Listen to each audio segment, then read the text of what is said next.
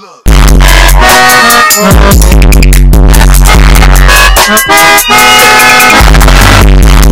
up was cracking.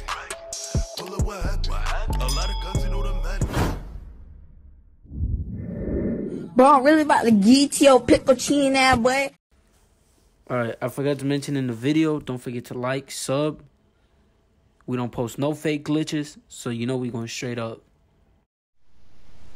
Alright, appreciate everybody for clicking on that video. I'm going to be showing y'all a little fast Benny's merge glitch. Shout out to the dude named Memo. He's the founder of this glitch. I'm just going to be showing y'all how to do it for the people who do not know how to do it. Alright, let's get straight into this. First thing you're gonna need is a car with all the mods. So I'm gonna be using this car, and I'm gonna be putting the mods on this car. So first thing you gotta do is hop in the car, and you gotta have an arena workshop when you're doing this too. So hop in the car, press right in the D-pad. It should bring you in. Now once you're in, all you're gonna do is change something on the car. So it can be any little thing: brakes, armor, wheels, color. It could be anything. So I'm gonna go to wheels, change my tire design. Yeah, there you go.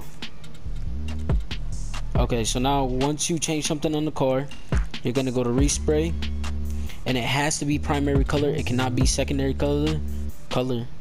It cannot be secondary color, or your screen will turn black. So it gotta be primary color. And then click on crew color, and now you're just gonna hover over here for like 5 to 10 seconds. You don't need to, but I do it anyways just to be on the safe side. So hovering over, and then you're gonna press your PS button. It should bring you to the home screen. Then click on the GTA app. So now once you click back on the app, you should be in this spot again. All you're gonna do is press triangle and get out the car.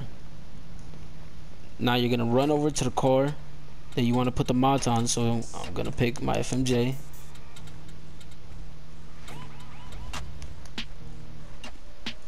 And you're gonna drive outside. And just like that, your car's modded. Fastest merge glitch out right now. So just to make sure it's saved, if I was you, I would take it in and change a couple upgrades on it just to be on the safe side and make sure it's saved. So I'm gonna run over to my car.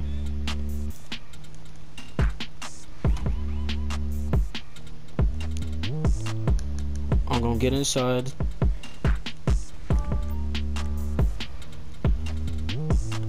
And just change any little thing about it just to make sure it's saved, or you can go from here and upgrade it.